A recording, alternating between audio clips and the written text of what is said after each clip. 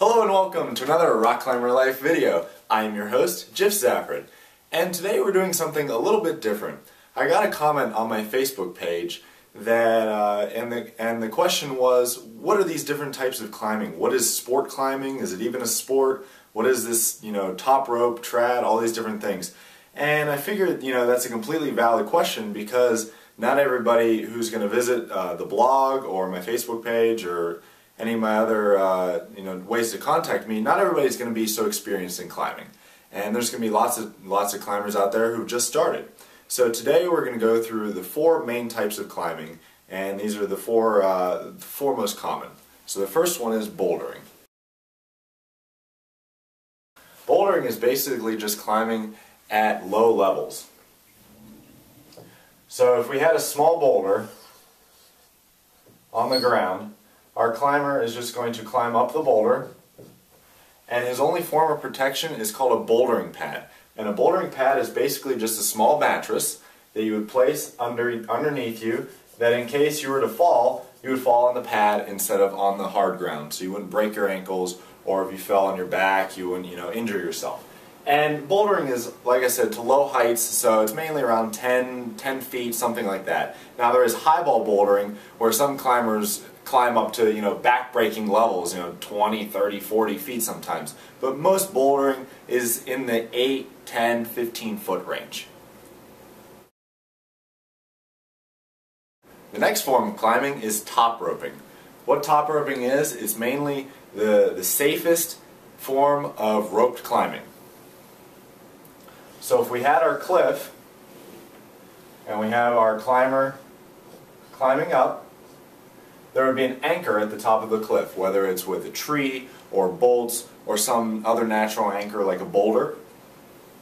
The rope is attached to the climber, goes up to the anchor, and then back down to the belayer who is standing on the ground. And this is also called a slingshot top rope because the rope goes from, again, to the belayer, to the top, and then down to the climber. There's another type of top roping called top belay. And what that is if we extend our cliff to the other side, if we had our belayer on the top of the cliff and our climber, the belayer would make an anchor on the top of the cliff, again similar to the slingshot top rope, except this time the rope would just go down to the climber like this. So the belayer would be on top of the cliff instead of on the bottom. Obviously in top roping, you have to be able to have access to the top of the cliff. The next type of climbing is sport climbing. This is the first type of climbing that's considered also lead climbing. So if we have our cliff, all up and down the rock face, there are pre-placed stainless steel bolts, and on the bolts there are small stainless steel rings. So if we can imagine these rings that are spaced along the cliff line. And they're anywhere from 8, 10, 15 feet. It depends who set them and so forth. So our climber's on the rock, and the rope goes through the bolts, and how you attach the rope to the bolt is with something called a quick draw. And a quick draw is basically a carabiner, two carabiners, separated by a small piece of nylon. And this nylon piece in the middle is also called a dog bone. So what the climber does is he takes the quick draw, clips it into the bolt, and then takes his rope, which is attached to his harness, and clips it into the other carabiner. And this rope goes through all those quick draws, which are attached to the bolts, and down to the belayer. Now the reason why this is called leading is because as you move up, you keep clipping into these bolts that are attached onto the rock. So of course, if you fall, let's zoom in to this general region here. Okay, here's the last bolt, here's the climber. and it goes down. So if the climber falls, then he falls not only the distance of this rope below the bowl, but also plus rope stretch. Okay? So there's definitely potential for longer and potentially more dangerous falls, of course. So this is sport climbing. The last type of climbing is trad climbing. This is short for traditional climbing. This is also leading, similar to sport climbing. So again, if we have our cliff, now the climber this time is placing his own protection. There are no bolts on this route, so he has to place his own protection into certain points on the rock. And then his rope goes down through the protection and down to the belayer. Now, what is protection? There's a variety of different devices that are considered climbing protection. Some are example like this. This is a spring-loaded cam, and this would go into a parallel crack.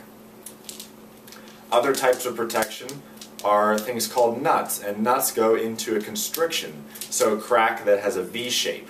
If you can see, the nut has a V shape to it.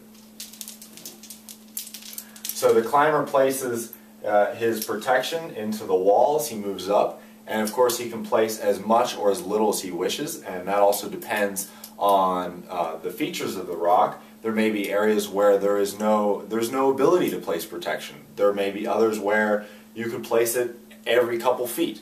So it all depends on the route. So like I said, this is also leading, and in the same case as sport, if the climber falls, he falls from his last point of protection below that distance of rope is out in form of slack, plus rope stretch. Now of course trad climbing is more dangerous and more committing than sport climbing. And the reason is because you have to know how to place this. This isn't just completely, you can't just blindly place these in cracks. You have to know what you're doing. So that is trad climbing. Now those are the 4 types of climbing: bouldering, top roping, sport, and trad climbing that most people will encounter. And because this is more focused on a beginner type of aspect here, we're not going to go into the other types of climbing. Briefly, very briefly, the other types of climbing, which I personally have no experience in. Aid climbing is using the protection that I showed you, cams and nuts, to actually climb the rock instead of climbing manually. So that's aid climbing. Mixed climbing is a mixture of ice and rock, and you use ice tools and crampons. Ice is just pure ice, so there's no rock. It's just like climbing over a frozen waterfall, for example. And then there's alpine, which would be example like climbing Mount Everest is an alpine climb, where there's a mixture of hiking and technical ice climbing, and it's kind of a big mountain style instead of short single pitch climbing or multi-pitch climbing that you could do in a day or a couple days. And with that, this has been Jeff Zafford with another Rock Climber Life video. Be sure to check out the blog rockclimberlife.com for more. Thanks for watching.